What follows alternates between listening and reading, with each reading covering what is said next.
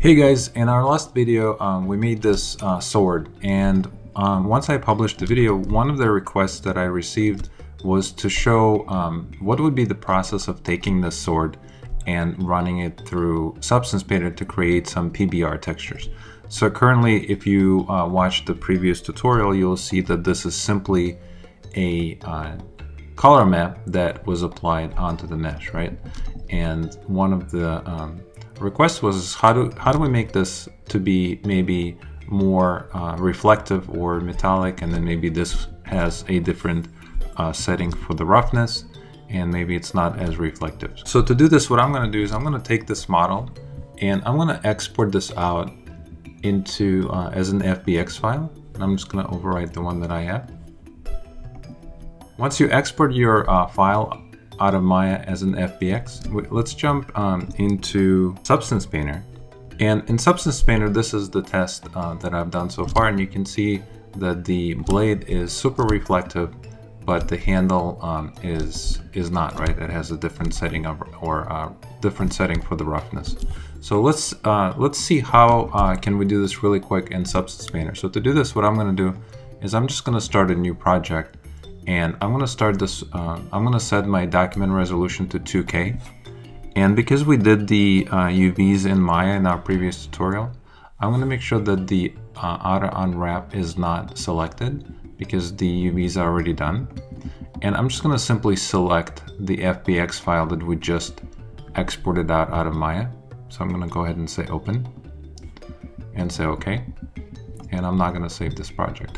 All right, so once you import the FBX file, this is what you should see, something very similar to this. The very first step that I would do in Substance Painter is definitely bake the model. So let's go ahead and do that. I'm going to go to baking. I'm going to set it to 2K. And since we don't have a high poly version for this sword, we're going to just simply say use low poly mesh as the high poly mesh. And the only setting that I'm going to change here in the anti-aliasing, I'm going to switch it to super sampling of 4x. I'm going to say bake.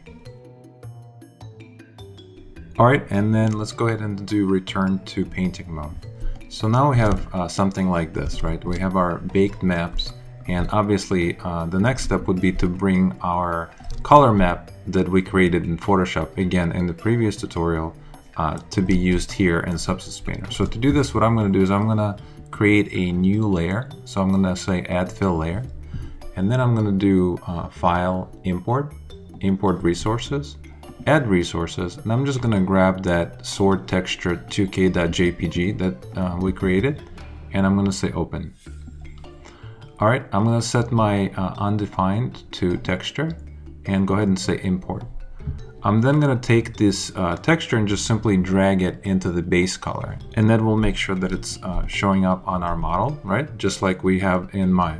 All right, so as our next step, let's go ahead and add some different roughness settings. Maybe the blade should be a little more shiny than the handle, and so on. So to do this, what I'm going to do is I'm going to, let's go ahead and pump up our metallic, because this is clearly made out of solid metal. So I'm gonna go ahead and turn it up all the way up.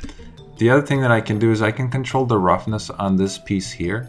And for that, I'm gonna turn my roughness all the way down to something like 0.12, I think is pretty good. And that's gonna give me a decent reflection that I could use as my metal settings. And another thing that I could do if I wanted to test to see how that's looking, we can jump around and change the HDR maybe to a different one and maybe preview our roughness, right? So if I hold down shift and right mouse button click and drag, you can see how the reflections are looking thus far in Substance Painter, right? So how do we make sure that this blade is super reflective, but this handle is not, right? So if we take a look at our, let's go ahead and jump into the 2D setting for a minute. As you remember in our previous tutorial, we did separate the handle from the blade, which means these are two separate elements that are part of the same UV sheet, right? So all we need to do is let's go ahead and just simply apply a new fill layer, and I'm gonna hold on the Alt key and just simply click on roughness. And let's go ahead and turn our roughness a little bit higher. So I'm gonna go up to make it less shiny. And I'm going to, let's go ahead and call this handle. Next, we can just simply right click and say add black mask. Come to our polygon fill tool, grab this UV chunk fill, and just simply click on the handle, right? And that's gonna create a mask just for the handle. And this will allow us to have a different setting between a blade and the handle. And maybe to see it better, let's go ahead and just turn this all the way down so we can see the difference. So there you go. So you see that the blade is being super reflective, again, depending on your settings and your different environment maps. It's going to act and reflect differently. All right, so let's select this one here, and you can really clearly see that there is a huge difference between the handle and the blade. If we wanted to add something emissive, that's pretty easy to do here in Substance Painter. All we need to do is just add an emission channel. So we can do that by simply choosing emissive. And as soon as you select this in your channel, right, you can now see that it also shows up in our material as an option, right? And that means if we, for example, add another fill layer, hold on the Alt key and just choose the emissive, we can decide what color we want our maybe shiny gem to be. So in this case, we can figure out if maybe it's blue, right? So I'm gonna go ahead and select maybe something like this. I'm going to, let's go ahead and call this gem. I'm gonna go ahead and apply a black mask. And simply, let's go ahead and simply take our brush and let's make it a little bit smaller, and let's just clear out the part of the gem that we want to glow, right? So maybe something like that. And it obviously is going to be on both sides because our UVs are overlapping each other, right? If you remember. And then if you wanted to turn this on in Substance Painter and see what that actually looks like, you can always come to these settings here, and let's do a couple things here. So let's go ahead and activate post effects, and let's go ahead and activate glare, right? And then another thing we can do, let's maybe turn this down a little bit. Let's do a bloom.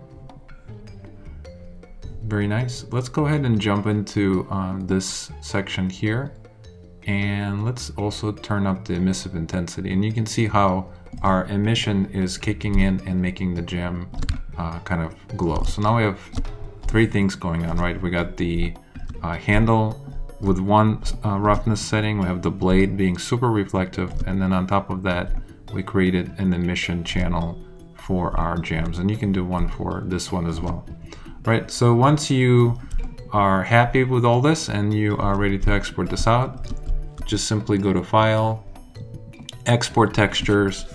Let's go ahead and set this to background. I'm going to do maybe 1K textures. Let's go ahead and do JPEG. And I'm going to leave this at PBR roughness. And if you wanted to preview and see which maps are being exported, you can see that here. So you have the color map, emission, metallic, roughness, everything we need, right? So let's go ahead and jump back into global settings. Let's change the destination of our folder. In our case, I'm going to set it to my sort folder and just call it textures. Go ahead and do open and do export. If I wanted to preview my textures, I can click on this button here and see what they are. So I have my color map, I have the emission. We don't really have any height information, but we do have metallic and roughness, right? Very nice. So the only other map that is not currently is part of the set is maybe something that you do want is the ambient occlusion. So to get that, it's very easy. Instead of a PBR metallic roughness, we can jump into something like mesh maps, go into foam settings, And let's go ahead and make sure that ambient occlusion is part of this list, which it is. It's the first one. So now I can just simply uncheck everything else and just pretty much steal the ambient occlusion right out of here. Actually, I believe this one is going to be our ambient occlusion. Let's make sure. Yes, it is. Very nice. So now we can do export. Let's go ahead and do open output directory and make sure that our map is here, and it is. And you can see there's not much going on in here, so maybe we're kind of wasting our time, but that's how you can quickly export ambient occlusion if you wanted to, right? Very nice. Let's go ahead and do save settings. And now since we have all of these PBR maps done, let's go ahead and jump back into Maya. And in here, again, in our last tutorial, I'm just going to say it one more time, we only have the color map and nothing else. So this time around, let's go ahead and apply these materials that we just created in Substance Painter to the sword. So how do we do this really quick? The best way to do this is definitely just simply going into the Substance tab and clicking on our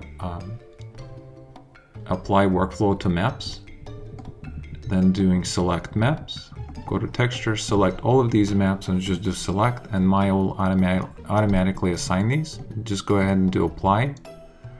Now, if you don't have the Substance button here, you can go to Windows, Settings, and Preferences, and go to Plugin Manager. And if you type in Substance in your Plugin Manager, you will see them listed here, and you just want to make sure that they're loaded and auto load is both turned on, right, to activate them. And then to assign the PBR texture material that we just created using that plugin is we just simply have to right click, go to existing, and it's going to be the top one, AI standard surface. So I'm just going to click on it. And now the only other thing I need to do is let's go ahead and delete these lights again from our previous tutorial and activate our Arnold lights. So I'm going to do Sky Dome. And if we wanted to, we can also set our HDR image. So maybe something like that should be fine. And there you go. So you can see that our PBR maps with the reflections are working, right? Just fine. And then to activate the emission, you just obviously gonna have to render this out because Maya doesn't support glowing in the viewport, at least at this time, right? So now if you do a quick rendering, you will see what that looks like. Let's go ahead and do that real quick. Maybe let's do something kind of low. I'm going to set this to 1K, and let's go ahead and just do a render. Alright, so I'm going to go ahead and press play. I'm going to go into my Sky Dome. I'm going to turn off camera because I don't want to see that image in the back. And I'm going to jump into my Arnold material. Let's go ahead and jump in here. Let's go into AI Standard Surface 1. That's what it's currently called. If we wanted to, we can rename this AI Sword. AI stands for Arnold, right? So we have the AI Sword material. And if we wanted to pump up the emission, we can always go to our emission channel here. And then instead of 1, maybe let's make it a little more dramatic, like 10. And you can see what that looks like right there. It's starting to glow a little more. And if you wanted to add some post effects, you go into this button here, Render Settings, jump into Arnold, Render, go to Imagers, and let's go ahead and add something that's called Lens Effects. And then turn up the strength for the bloom, right? So you want to pump this up. And you can quickly see that it's beautifully matching what we saw in Substance Painter as far as the maps go, right? So that's pretty much the workflow or the step-by-step process that you would have to do to create PBR texture maps for this asset. And everything that you're seeing here in Maya is going to be looking exactly the same way in the game engine. So it's the same process with the same maps. And you just have to decide what resolution maps you want to export out. If you want to keep them, 2K or 1K. Typically for an asset this size, I would say, I think, 1K is should be plenty. All right. So thank you again for watching this tutorial. And again, this ended up being sort of a part 2 of the previous one.